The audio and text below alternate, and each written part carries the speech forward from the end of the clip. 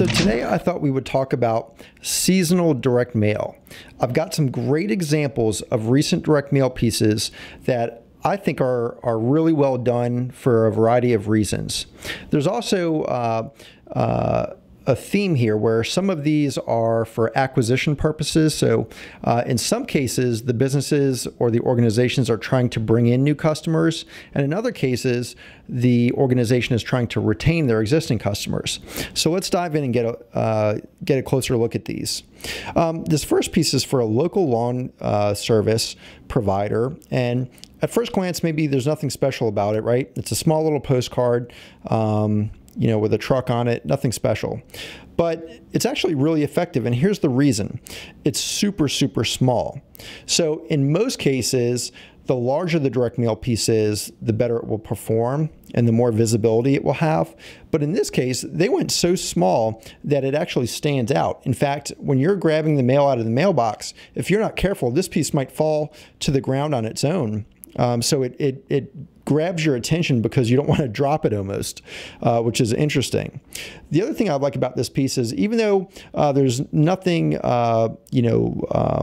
fancy about it, it's got some variable data printing, and what they're basically doing is showing me or whoever the recipient is the other homes in that neighborhood where they provide their services. So in this case, these are two of my neighbors, not far down the street that are using them. And what that does is it basically tells me, okay, I can trust these guys. My neighbors are using them. They have nice looking lawns. I could too. And all of this kind of, social indicators and authority indicators that say, hey, if you're looking for a lawn care service provider, we're a really good idea.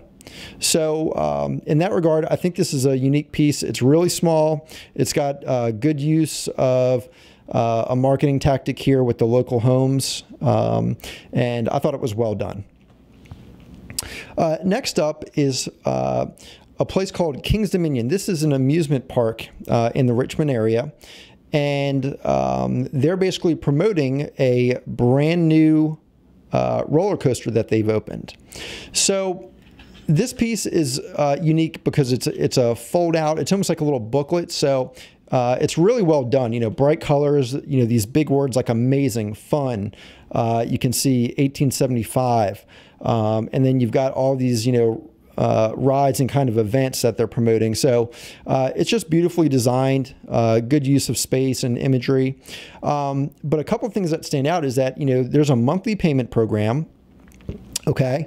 And then there's also a complimentary admission for the entire season, right, for toddlers. So if they're, if you have a small child or children in your home, ages 3 to 5, you can literally go to the park and they're free.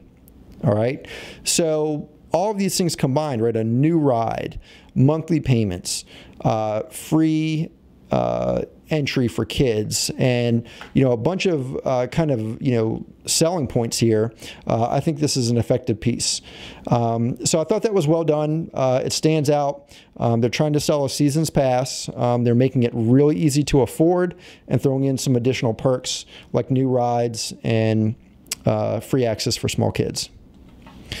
Next up is a retention piece. So this is a piece for the Science Museum of Virginia. It's a really grand old building. It's a beautiful science museum with all kinds of fun activities, educational seminars, and all kinds of great stuff to do. And we're actually existing customers of theirs. We have been for several years. We've got a small kid in the home, and he loves to learn about science and get hands-on with things. So this piece came to us as a way to retain our business.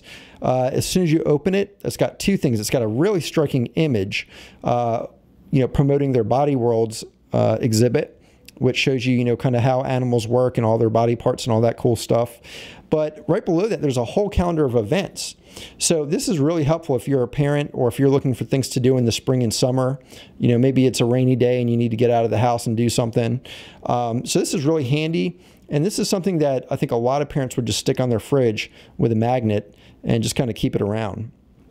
So I thought that was smart. It's also got, obviously a custom image here, which is striking. Some kind of cool events and things they're going to promote.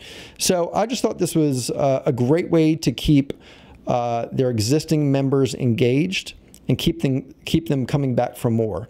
After all, every time you visit a place where you have a membership, they typically profit again, right? You're buying food, you're buying drinks, you're buying t-shirts, you're doing activities. You're basically spending money, even if you've already bought the season's pass. The more often they get you back, it's a good thing for them. So I thought this was a great retention piece. They're not really trying to sell me directly. It's just, hey, we've got new stuff. We've got our new calendar published. Come check it out. All right. And last but not least is this giant postcard from a window service.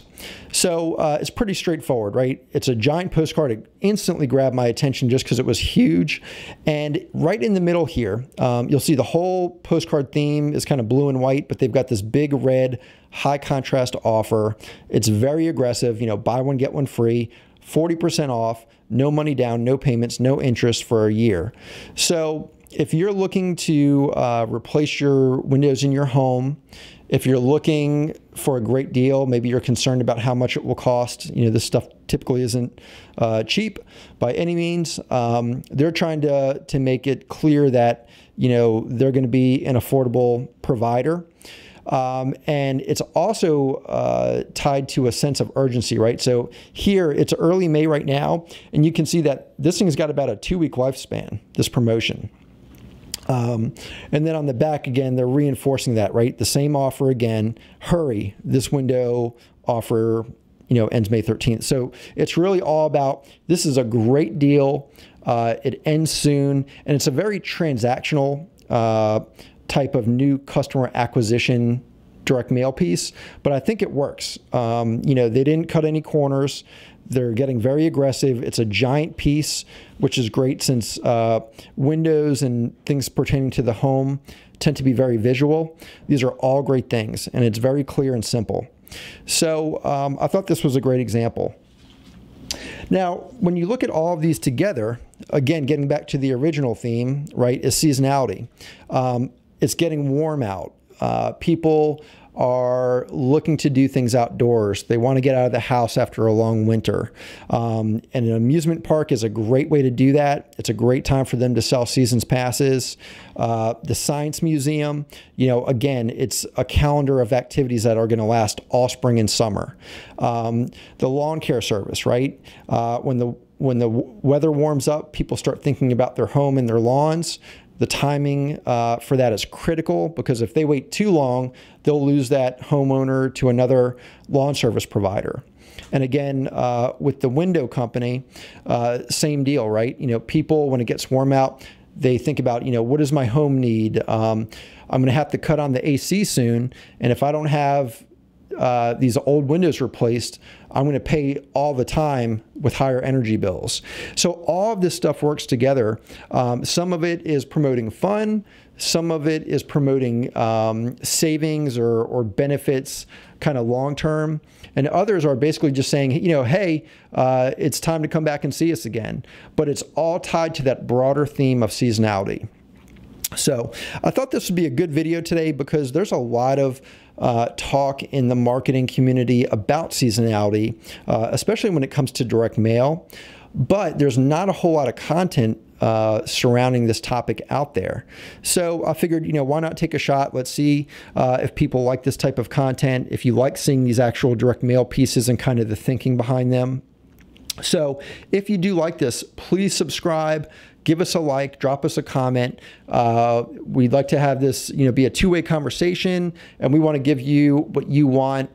And of course, we'll try to keep coming up with ideas and cool topics to cover here as well. So thanks again. Have a great day, and don't forget to like us and subscribe.